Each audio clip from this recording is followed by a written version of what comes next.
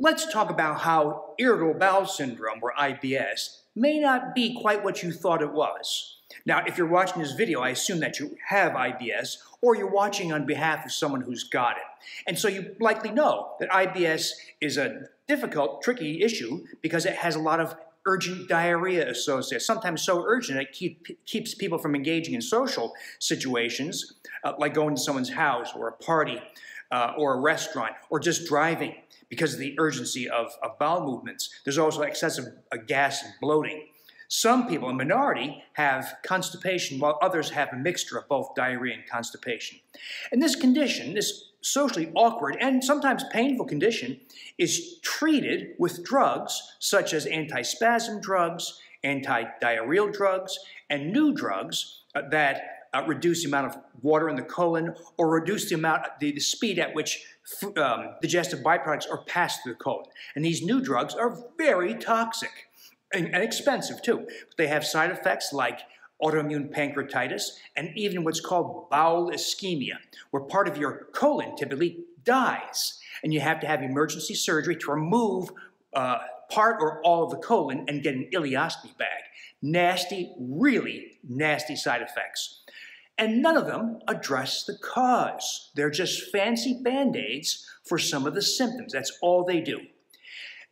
Now, some of the newest evidence in IBS suggests that at least half of people with IBS, at least 50%, it may be a lot higher, it could be 70, 80, perhaps even 100%. But at least 50% of people labeled as IBS really have small intestinal bacterial overgrowth, or we say SIBO, S-I-B-O. And what that means, if you haven't watched my several videos on SIBO, and I invite you to do so, or even better, subscribe to my channel. But SIBO is a condition where microorganisms, typically confined to the colon, large bowel, have ascended up through the many feet of ileum, jejunum, duodenum, and stomach. Now it means 30 feet of bacteria, of high nut counts of bacteria, of unhealthy species like E. coli and Campylobacter. And these make you very ill. They cause body-wide inflammation. It can be reflected as IBS, or it could even show up as fibromyalgia, which is a very common way that SIBO shows itself. Restless leg syndrome.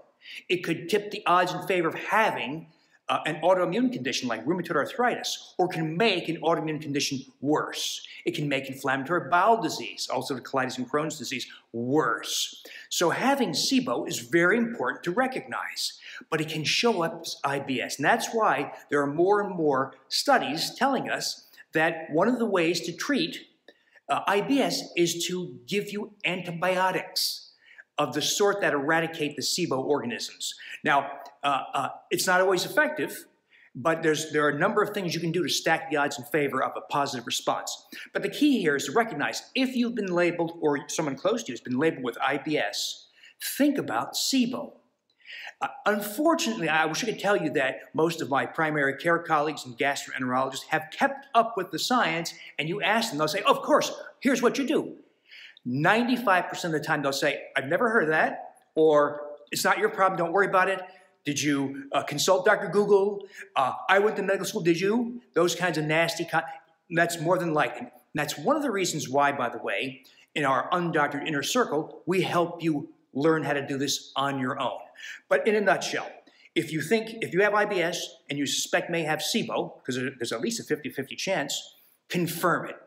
And one way to confirm it is look for telltale signs. I have a separate video about that. But in brief, telltale signs that really strongly suggest SIBO would be intolerance to prebiotic fibers.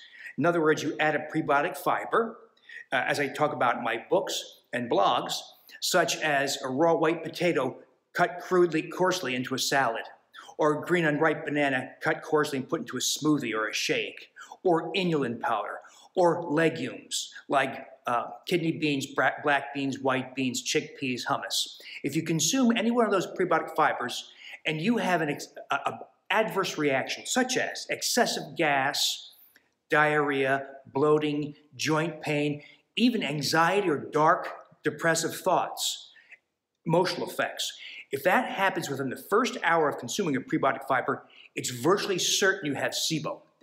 because it tells you that the microorganisms have ascended up high and you respond very quickly to consuming that prebiotic fiber that is consumed by bacteria. Another very powerful telltale sign is fat malabsorption.